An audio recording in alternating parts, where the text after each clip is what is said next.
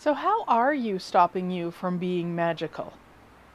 Hi, I'm Glenyce Hughes, and I get to travel this beautiful planet of ours, facilitating people in creating their dreams come true. How the heck did I get so lucky? So, have you ever wondered how you stop your magic?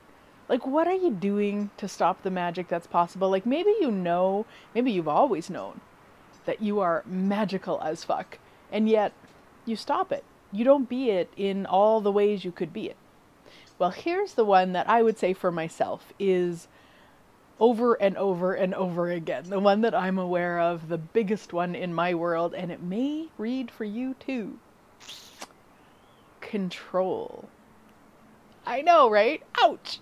Yeah, so whenever we have to control something, whenever we're choosing to control something or someone, that limits the magic that's possible. It limits our magic, but also limits the magic that's possible because that control, I mean, it's an energy, right? So control is a very heavy, dense energy.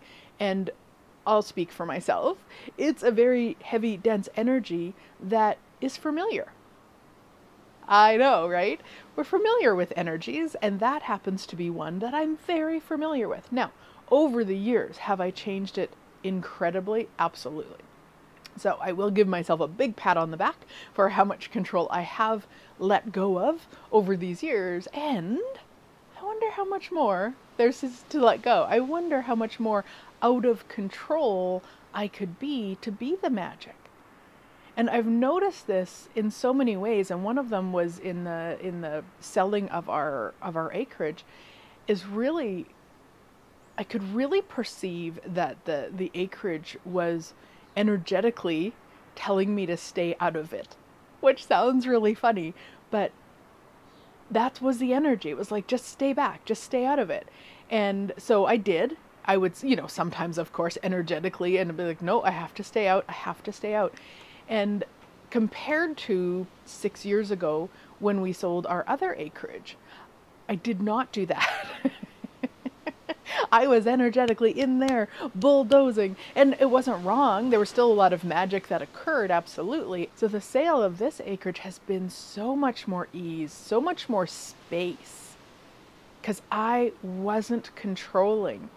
I was energetically kind of stepped back, which I get that the acreage knew it was the only way to keep me from controlling, but it gave me so much more awareness of how much can actually go on, so to speak, if I'm not pushing and forcing and controlling and making it happen. How much more magic is possible.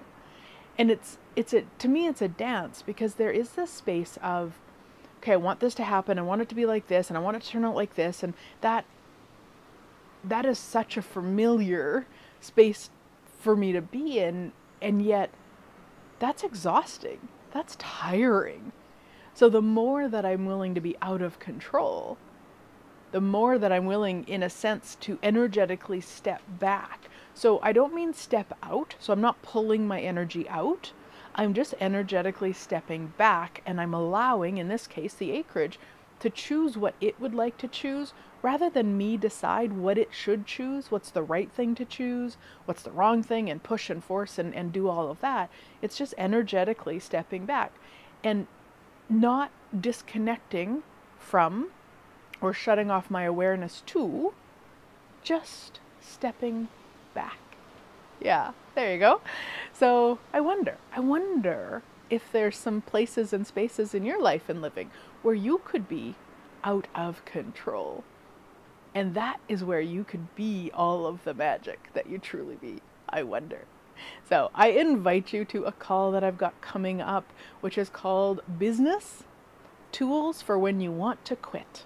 It is on June 15th, 2023. If you're listening later, you can always purchase the downloads. The link will be above or below. Have a great week, sweet friends. I look forward to chatting again next week.